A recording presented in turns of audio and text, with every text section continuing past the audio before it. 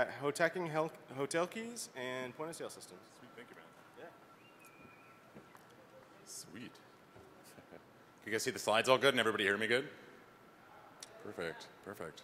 So Weston Hacker, I'm going to be hacking hotel keys and point-of-sale systems. I had backup videos just in case if anything went south. So yeah, funny story. Starting out a little bit, after I go through a little bit about myself, I do a lot of talks. I did Hope this year, I did Black Hat. This is my third year at DEF CON. It's a privilege to speak here. So yeah, basically do pen testing for a living, do a lot of research on the side. I'm a ATM enthusiast and like some of the other stuff. I just like playing around with like technology. So, and I got a couple side projects. I was working on some car hacking, point-of-sale system hacking, hotel key hacking, and just exploits in property management software. So, but funny story. So when you do a hotel hacking talk at a hotel, it usually involves the staff pulling you, your PR person, and your boss aside, and taking you into the bowels of the hotel. And I've seen Casino one too many times because I was a little nervous on, you know, so. But it was something where it all ended really good. They just wanted to know if they were vulnerable to this attack, and it is not.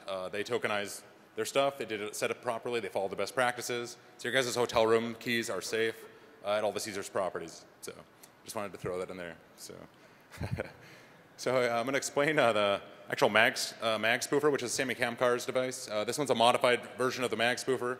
This one is not the one that is set up for brute forcing. But I do have the demo of the actual brute forcing going on.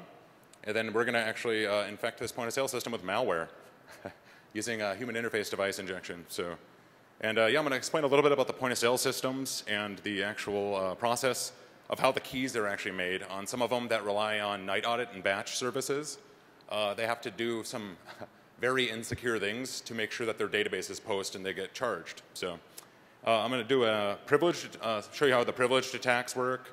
Fireman keys, service keys, things like that. So, and it's yeah, some of it's I thought it was pretty duty-heavy encryption of some kind, and most of it's just encoded. So they definitely skip some steps. And the point-of-sale talk, it's gonna go from how I led from doing hotel research into actually attacking point-of-sale systems. Because like I don't know anybody else when they saw Sammy's video, like they thought of every single thing that has a Magstripe reader on it as now an attack surface. And I just want to give him a shout out because that was an amazing research, and he saved me many, many hours of reading manuals. So, and yeah, I'm going to basically go through how it uses the Magstripe readers, where the fail was in that, and I'm going to actually go with triggering events on the readers and see what it's listening for. Because some of the newer point-of-sale systems, like they will only power up the reader when X happens, and I actually have a tap that you can attach to bypass some of that stuff. So, and I'm going to go through some of the management cards, brute forcing management cards. You can actually, you know, do refunds, stuff like that. So you can actually refund to other credit cards using one of the other attacks. So, or yeah, it was one of that I was conceptually doing, and it would have been a pretty decent attack because I never knew that you could actually refund to a credit card that it wasn't originally charged on, and that's something I came across while doing some other research I was doing this year. So. And yeah, so I'm going to do a cache tend, check tend attack. So that basically, when you inject the F8 key, it literally just pops the register open. And I'm going to go over that in a little bit here. So, because everybody pays a check still, right? So yeah. And attacking OS injection, I'm going to do pop a command shell. And then I'm also going to demo a drive-by attack as long as the 4G holds up. So, and I might have to get Steve Jobs on you guys, have you turn your phones off. But no, it should be good. So I did have 4G working earlier. So, and some of the actual restaurant attacks and other mag research, like some of the rewards programs. I wrote one version of it where it cycles through 10 cards. So same with some of those places where you can collect points. They're onto employees, you know, just giving the points to themselves. So it actually cycles through like 10 accounts, and I'll go through that in a little bit here. So I'm going to go through who in the room knows what a mag spoofer is? Who's built one? They're fun. They're very fun things to build, and yeah. So basically, as you can see there, that's what actually happens if you put iron oxide on a credit card. It's going to actually, it has a little magnetic field to it. So that's when the actual card is swiped through, it's actually generating a magnetic field and speaking binary data. So ones, zeros, things like that. So basically what Sammy Kamkar did was he actually, you know, built a version. I think the patenting all goes back to like 2008 with the Loop Pay, which is a system that was bought by Samsung. And so basically, all you need to know is that there's a EM field being generated that is the same, pretty much the same. Some of the timing is different, but but as far as that goes, when you swipe the card, it's basically doing the exact same thing. So it's able to speak to magnetic head readers using a small little mag spoofer. So, and how is it's secure Magstripe transmission. So it's, like I said, it's something that's been around since 2008. So back in 2002 and 1997, people didn't think that this kind of thing was possible. So that's why a lot of these vulnerabilities. There's no reason that this keyboard should have a 102 key functionality that you can actually inject through the actual magnetic head reader. So, and yeah, it's not RFID. A lot of people ask me that, like, the hotel attacks, like, is it on the RFID actual keys? And no, it's not. It's actually basically turning a magnetic card into a wireless card. So, and yeah, how do you handle the overheating? So basically, the first thing I did after I got my first mag spoofer, built it, ordered all the parts from China, waited like a week and a half, and the first thing I did was burned it out. Because I tried injecting multiple cards. I pushed like 5 or 6 cards, and I did my first modification just to increase how many cards I could store in it. And then I started actually, seeing how many I could do. And after about 18 cards, it burned out. So, so I waited about another week for all the parts to come from China, and yeah, I basically made six mag spoofers in one with a little bit of a controlled Arduino, and then it has a 3800 milliamp battery instead of 100 milliamp. So I think it's heavy duty. I call it Big Bertha because it is just this like huge coil on an Arduino. So, and I'm going to go into a little bit of what property management software is. It's when I refer to it from PMS from now on, it is not what everyone would think it was. So it is property management software. And that is something where it is actually where your folio data is. Everybody's seen the checkout where it says folio. That's basically where the hotel keeps all your records. It's how it actually what's to charge when they actually do the night audit process. So when they run the night audit, it's going to charge under your bank account. Nowadays, like when they're properly proceduralized, it's something where there's lots of security mechanisms that people can actually put into place. So I'm going to go into a little bit of explanation of what the actual proprietary card readers and the security behind the hotel. So basically, there's your folio number. Actually, the one that I found the weakness in was after I unencoded the actual cards, I read it in a RAW using an MSR 605, which is a Magstripe reader. Basically read the raw data, unencoded it, and it was literally the same as my folio number and my room number and the checkout date. So if you make an assumption that somebody's going to check out in the next week, your space just went down a little bit. And if your hotel uses a not very old process, actually, they actually weaned away from it in 2007, 2006. So if they do incremental folios and you're in a 50-person hotel, it's a not very big space. You have 918 options in a 50-person hotel. So it's something where, yeah, that's not many options to try, especially with a modified mag spoofer. You can actually inject 45 cards per minute. So that goes through that space pretty quick. So. And yeah, collecting the information. As you can see, also, instead of injecting full credit card numbers, you're actually injecting just some of the most of them is the track 3 data, a lot of the track 2 data. So credit cards are broken down into track 1, 2, and 3. Track 3 is the one that hotel chains use mostly. So, and if you've ever noticed, you can put your card in upside down. That's because that half of the actual magnetic stripping is only used. So they only use a portion of track 3. And as you can see, I put iron oxide on this one also, and it just shows that it is actually not. Yeah, it's not using the full card because I covered the whole thing, then wiped it down, and yeah. So and that's one of the things too. I travel a lot when I go pen testing, so I have like an entire suitcase, not an entire suitcase full of it, but it's got about 3 layers of actual hotel room keys, and I was always wondering what was on them. So I just got bored one day and started pulling information off of them, and yeah. And there were several of them that actually were pretty easy to actually break the encoding on them because they were using it was like, I think base 64, but a little bit less because it was very, very simple. I wrote a actual script, and then most of that script actually worked for like 3 or 4 different kinds of keys.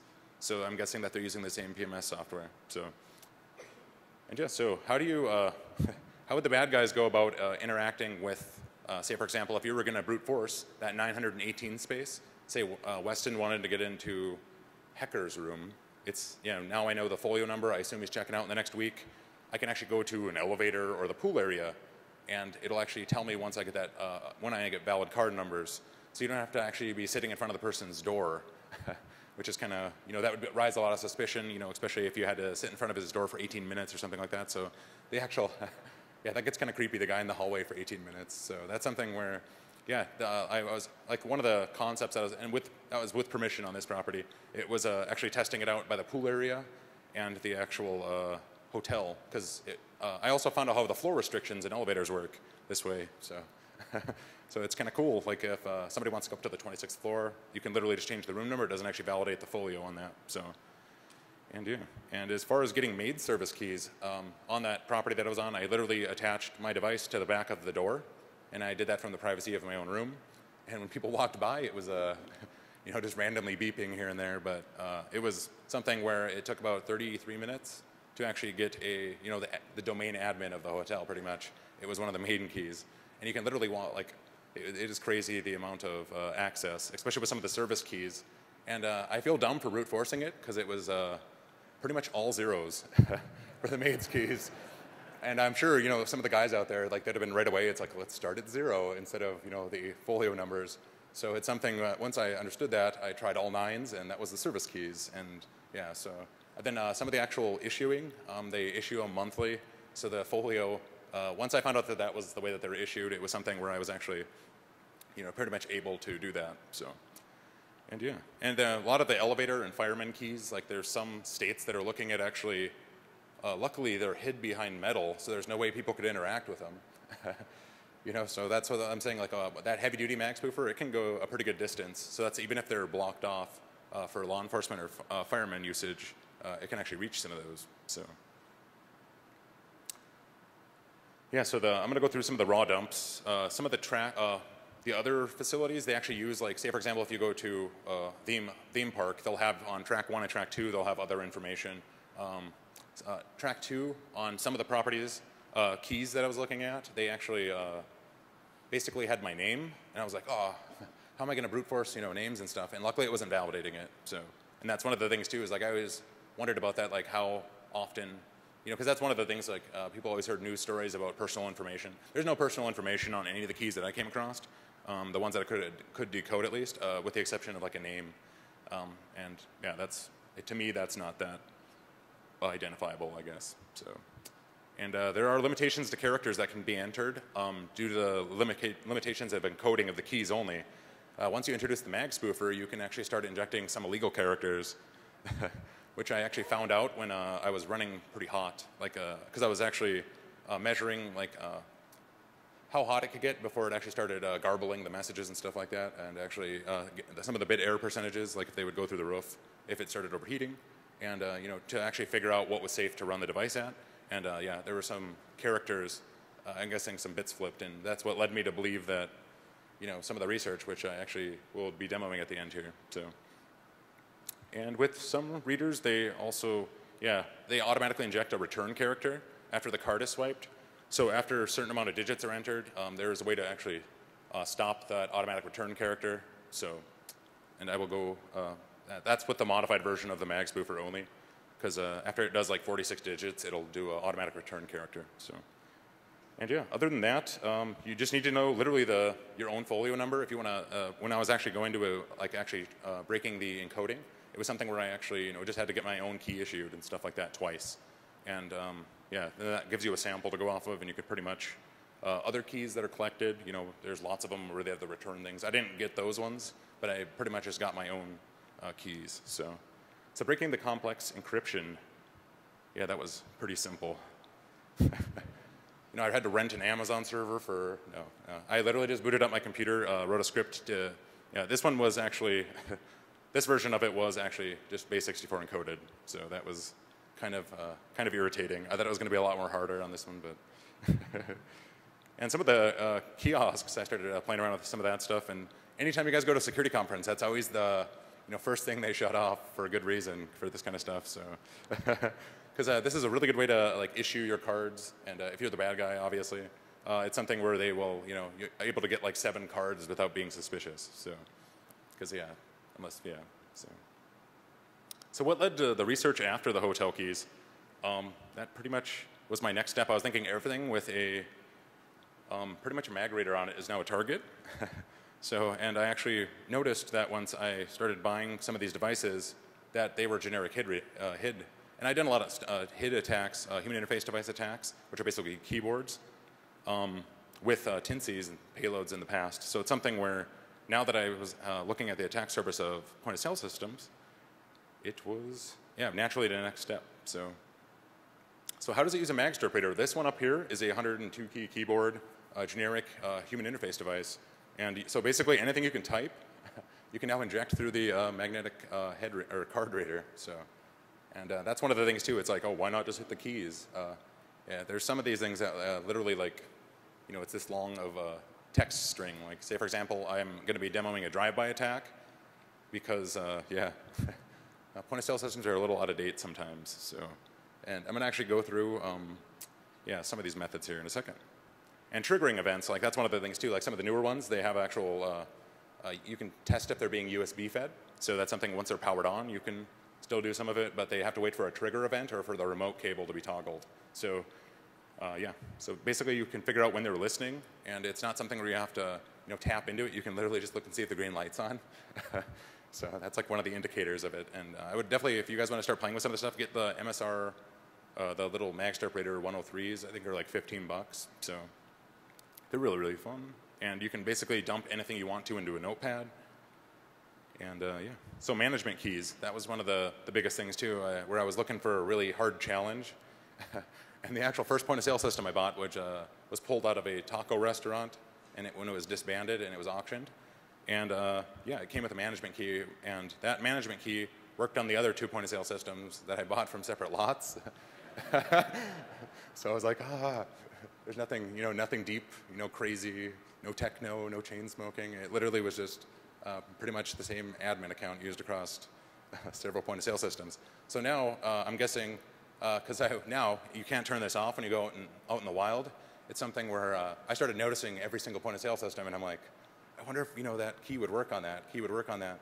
And I actually, one of my buddies owns a restaurant that happened to have one of those, and yeah, you can literally inject the actual management key into it. So that's something that is pretty crazy. And like you can mess with inventory, you can throw off inventory, you could, yeah, some of them need management overrides, for some of the electronic checkouts and stuff like that. So that's some scary stuff. And yeah, here's pretty much what you guys probably can't read. But yeah, everybody knows how, for the most part, how keyboards work, and I think we deal with them on a daily basis. So we pretty much know all the character sets. So quite literally anything that you can type on that keyboard that I showed earlier, you can pretty much inject. Like I said, sometimes you have to strip some of the auto-return characters, the enter characters. So, and yeah, one of the first attacks I did was I saw the cache tend button, or check tend button, and that was injecting. I was like, okay, I wonder how hard this could be. So I started playing around with it, and I was getting into the F key functionalities, and I was rolling through it and testing it. And this basically is like a way to like for a bad guy to actually just walk in and literally rob a store. They could literally just put this device on there, and that's what kind of made it scary. Like it's now people can rob stores that way. So with the F8 key, it's pretty bad. And yeah, behind every strong man is a strong woman. As you can see, I'm wearing my wife T-shirt. So, and behind every point of sale system, there's an outdated operating system. So, and not every point of sale system. I can't speak for them all, but every single one that I bought or I could afford, and that's kind of the way it goes. So basically, what you're going to do is you want to exit out of the point of sale system, and yeah, the next step will be popping a command shell and injecting the payload. And what kind of payloads would one want to run on a point of sale system? I did a talk last year, so I had a couple memory skipping malware laying around. And I was like, hey, I will see if I can load these on a page. So it's going to do one distribution, and I tested it this morning. So it's actually going to do a drive-by attack on an actual web server that I have loaded. So, and this is it's a neutered version of it. It just talks to itself, so it's not going to actually be doing anything illegal.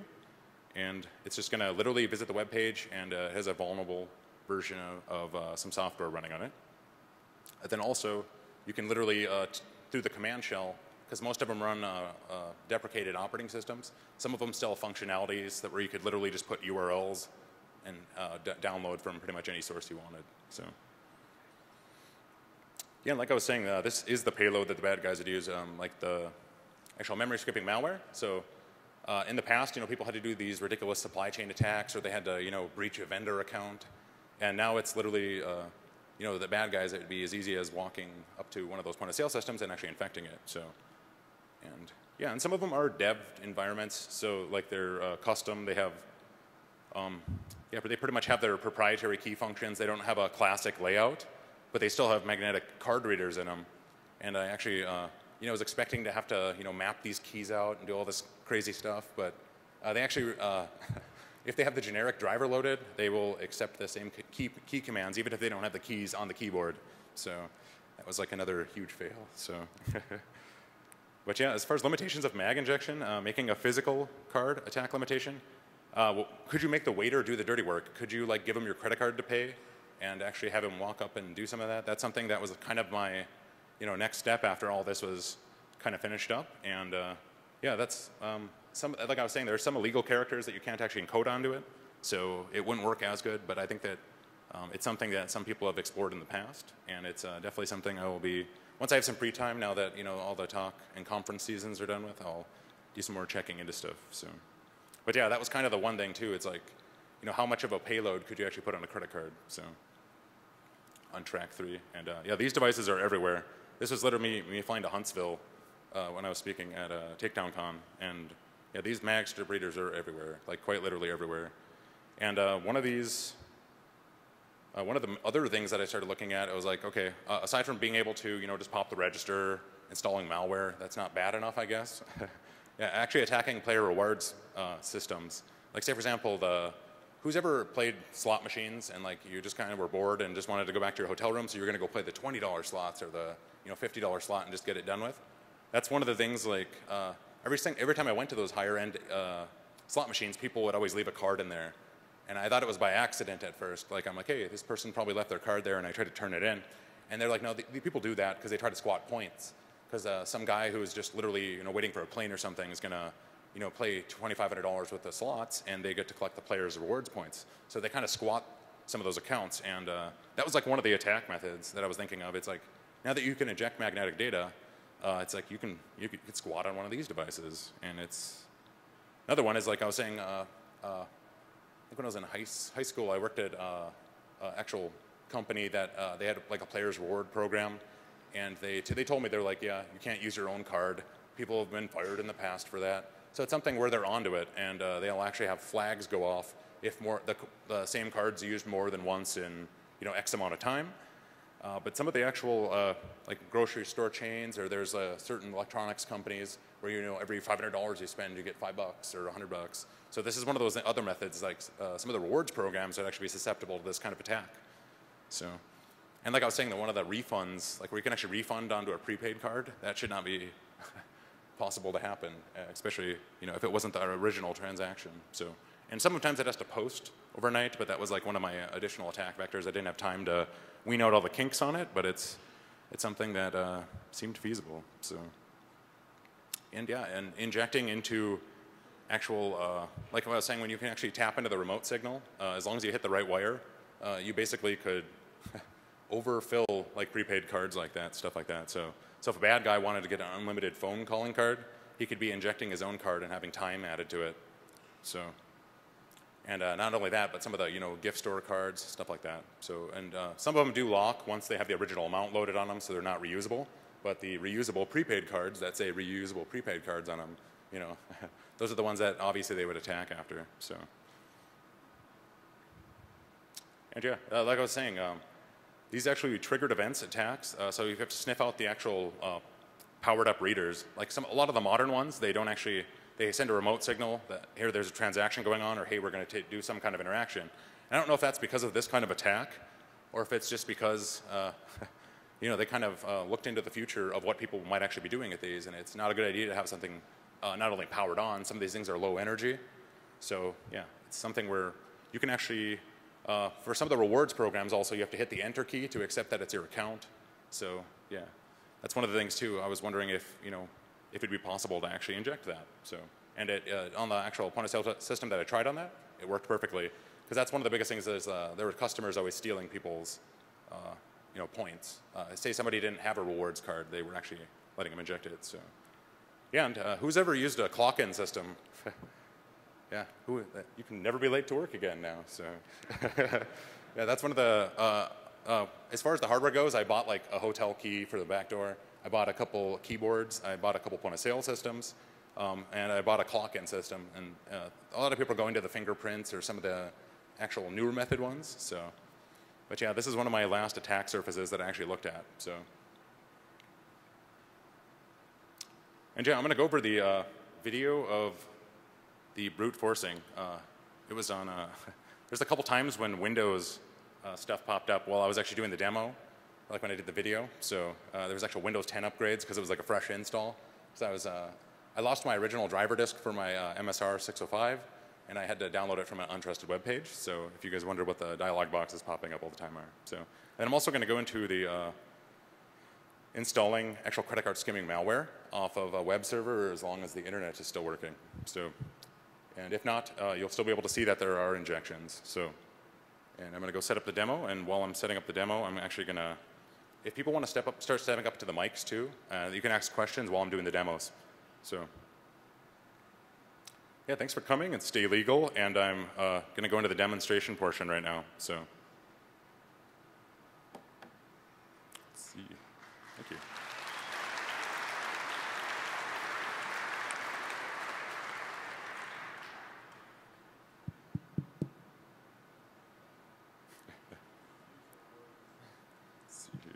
Have you messed with any of this on airplane mag readers on the back of seats?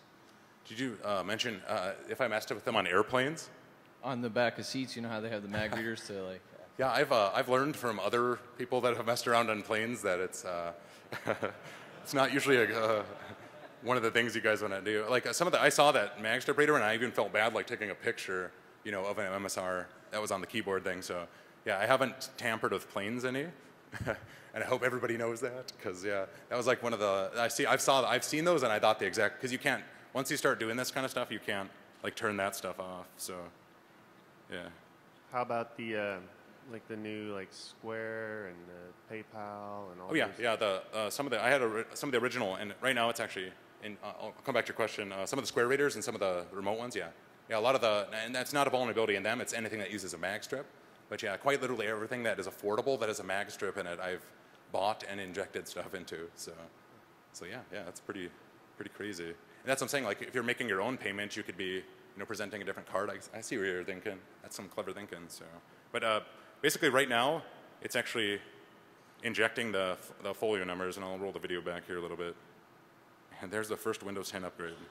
Sorry about that. And if you guys want, this video is online on YouTube already. So, and so basically I'm going to read the raw data because it has, like I said, it has custom encoding. So you have to have a specific reader to actually do the, and you're going to be reading you have to switch it to HiCo and then read raw. So yeah, there's the first transaction, and then it's actually, if you can't see on the actual video, it'll show, because my phone wouldn't focus, but it's actually, some of the numbers are changing because it's rolling through the actual folio revisions. They have the same checkout date. So it's like the end of the conference is happening or something. So everybody, I knew that they were checking out at that date. And it literally took about like 6 minutes.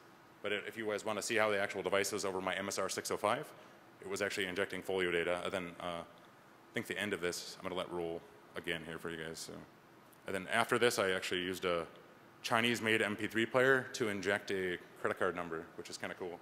And it burns the MP3 player out, so don't try it at home. So, but yeah, what's your question? Did you ever try using the Magspoofer as a jammer to perhaps like jam a transaction that's in place and then play after it's done, anything like that? Yeah, that was actually, oh sorry. When people ask me like, how do you protect against this kind of stuff, and that's kind of the exact same thing, is you can put one of the Magspoofers injecting random data on the back of your door, and it'll actually de-authenticate anybody from actually using it. So like it would be a really good defense mechanism. And you could have like a two-form authentication, have it when your Bluetooth phone comes in, it'll actually shut off the jammer. So you can add two-form authentication. And it might actually drain the batteries, so you'll get locked out of your room if they don't have it hardwired though. So, so you might actually DDoS yourself out of your own room. But yeah, what's your question? So how might someone defend from one of these attacks? Like I was saying, updating to the latest versions of the Magstripe readers and the actual point-of-sale systems. That would be my recommendations where they send remote coding. Because a shut-off Magstripe reader is the one that is not responsive to this kind of attack. So that would be my biggest recommendation is update to something that's USB 3.0 and push the latest versions of the actual point-of-sale systems. So yeah, and Yes, what's your question? So I've seen something that says you can go around the chip and pin cards by reactivating the Magstripe. Yeah. How does that work? Sammy Kamkar did a really good job of explaining how Magspoofer can actually modify some of the flag details on the actual magnetic card readers.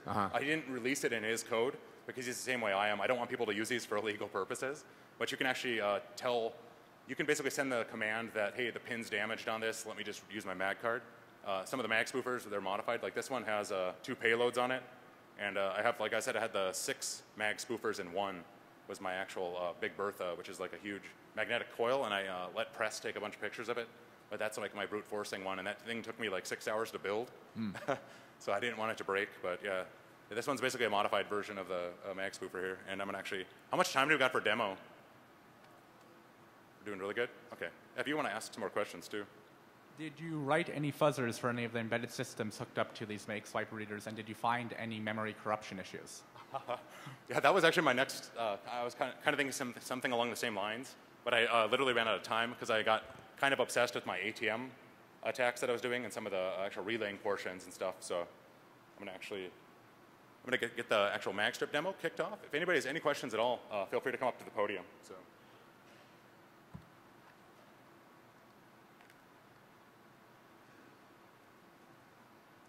So can everybody see the point of sale system too on the screens? Awesome.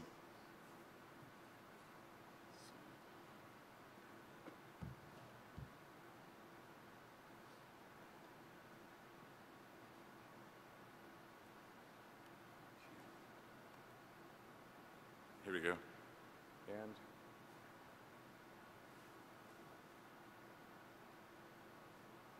I'm going to check to see if I have internet connectivity here.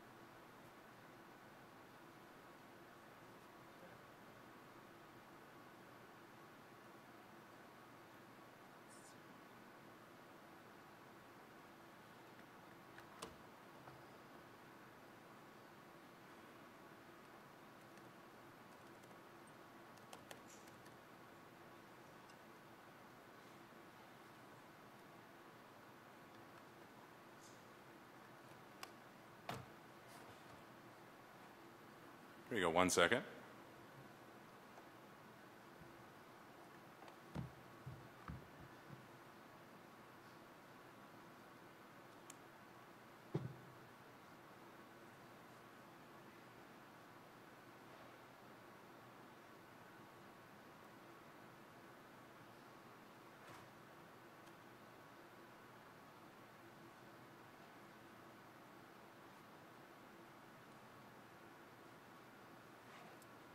And it is not visiting the right page, so I'm going to try the second payload. I'm going to try to pop the command right now. So.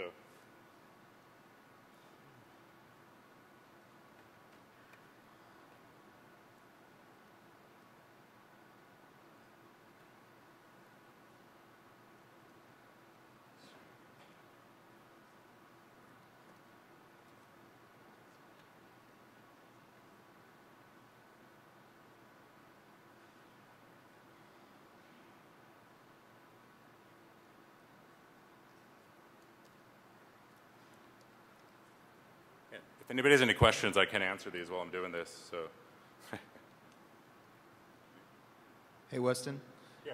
Obviously, Sammy's done a lot of research in this area. Also, have you done anything with BLE using like the coin to rewrite, or done any track research on how coin rewrites the data, or any of the plastic? No, I haven't actually. Using that as an attack method? Oh no, I was looking into some of the other research that Sammy had done, and then, like I said, I did shift to about halfway through this, because this was done like very, very early in the year. Right. And yeah, that was something that I thought some of the stuff that Sammy was doing is amazing, and I was wanting to read some more of his research. So. Okay. But yeah, Cool. no, I didn't look into some of that, but I did get some of the NFC working, but I burned my original HTC phones near field communication out trying to do stuff with it. Are the radios out? Yeah. What's up? You burn the radios out on them? Yeah, burned the radios out on it. So that was like the end of it because I like just broke a $600 phone. So that ended my curiosity pretty quick. So. Cool. Thanks.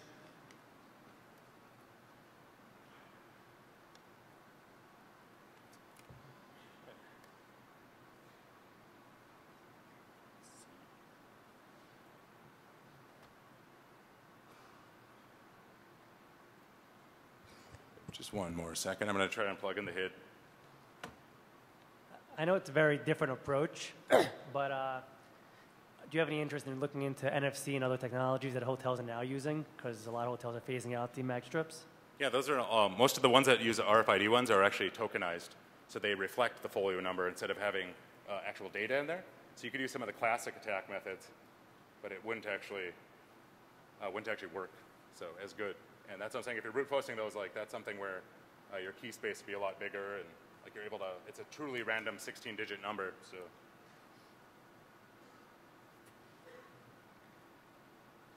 Just off on the same page.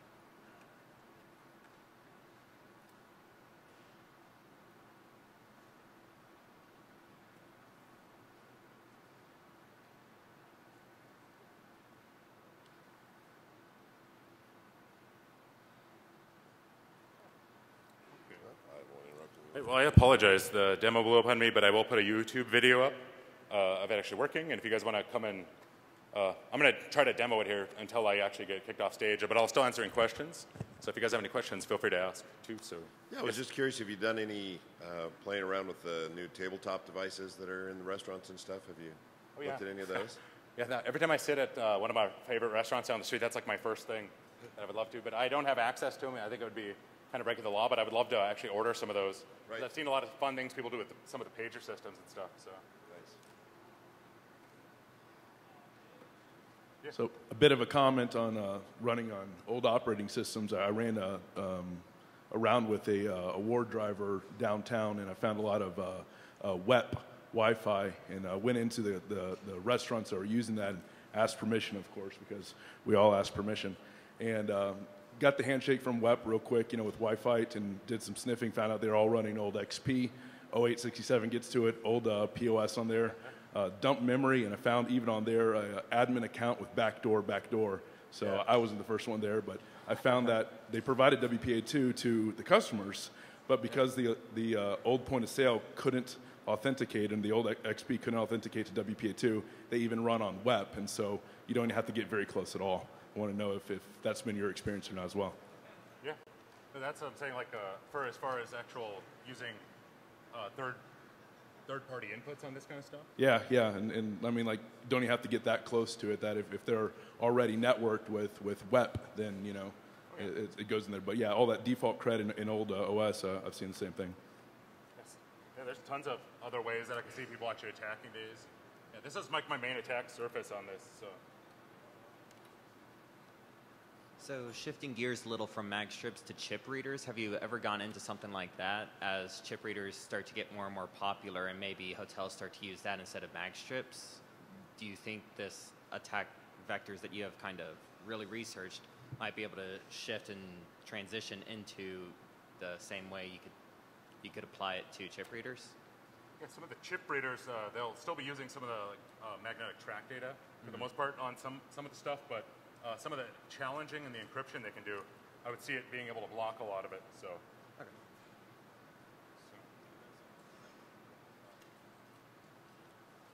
What about looking into the serial programming on the actual door itself?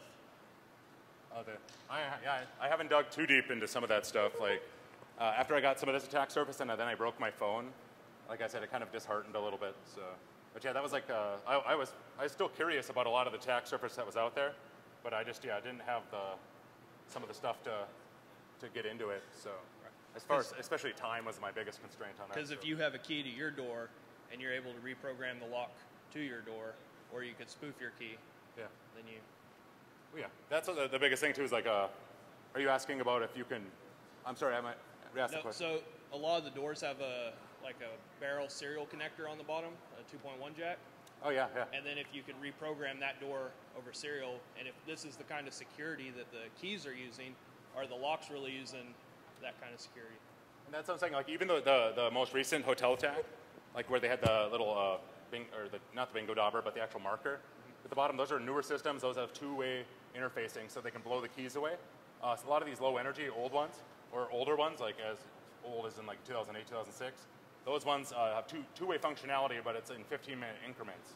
So some of the full-blown ones, they're got a little bit different method of actually, protecting themselves. So, yeah, thank you.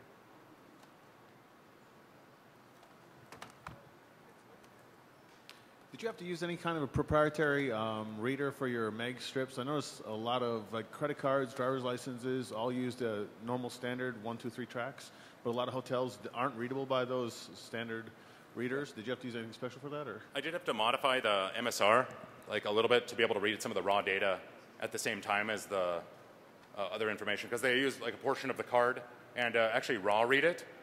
To read their proprietary format, you do need an actual driver from the property management software. But if you can rip the raw encoding, like a majority of them, you can actually reverse it from the raw encoding.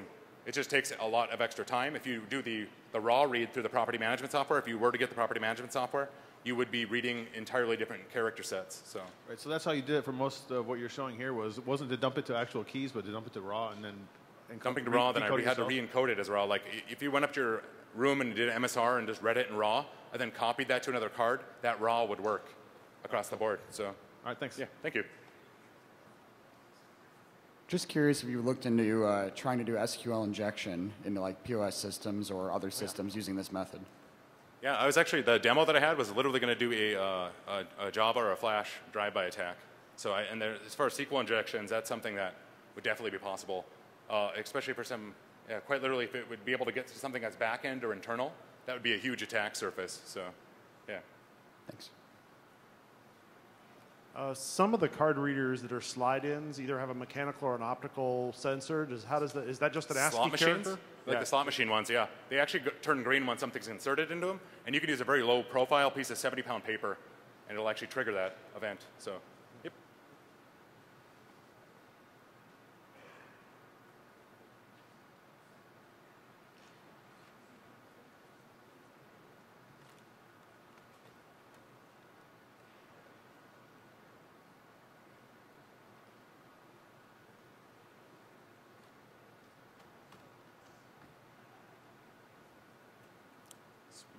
How are we doing on time, guys?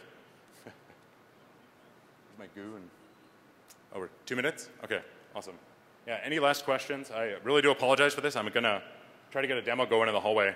I need to check on some of the connectivity issues. It should have still popped the command shell and injected, though. So I'm having some kind of interface issues. So if anybody wants to see this, if not, I will actually put a camera demo online. So, and I'll make sure that my camera focuses this time. But if you guys want to look into the actual injection with the Chinese MP3 player, if you want to burn out a $6 MP3 player injecting credit cards, you can feel free to. Then also, a lot of the actual payload injections, I'll be putting demos up online. So quite literally, as soon as I get back to North Dakota, which I have to drive. So, but yeah, if there's no other questions, I just want to thank you guys for staying. Thank you.